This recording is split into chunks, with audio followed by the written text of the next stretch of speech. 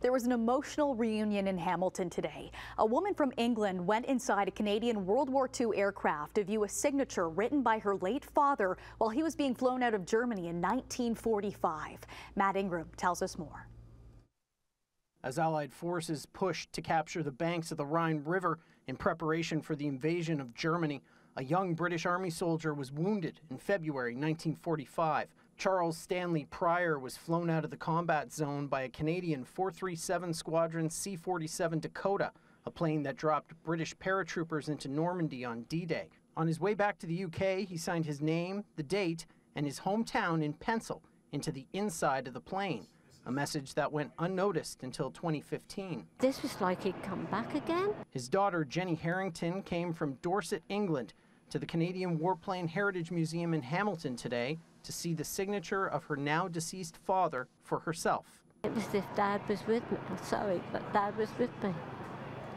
Perhaps, it's all, sorry, a bit emotional. This heartfelt reunion between Harrington and her father's signature is thanks to museum volunteer Mike Tabone, who became intrigued by the writing after it was discovered during restoration work. They removed an interior liner that was inside the aircraft and they found handwriting. Tabone decided he would try and find Pryor's family, reaching out to a primary school in the tiny village of Loders in Dorset, a place Pryor had referenced in his message. The administrative assistant at the primary school forwarded my email to a historian who put it on his website. Before long, Mike and Jenny connected and began planning this visit, which has been 2 years in the making. Today, they looked at the signature together, and Jenny had a message for her dad. I said, "Thank you, Dad.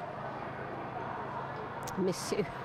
The fact that she's actually here and that we actually got to do that together, it's something I'll never forget. Jenny says her father didn't talk much about the war, but thinks he would be very happy to see her find his signature. He would be totally amazed that the scribbling he did then, all these years later, just he would be dumbfounded.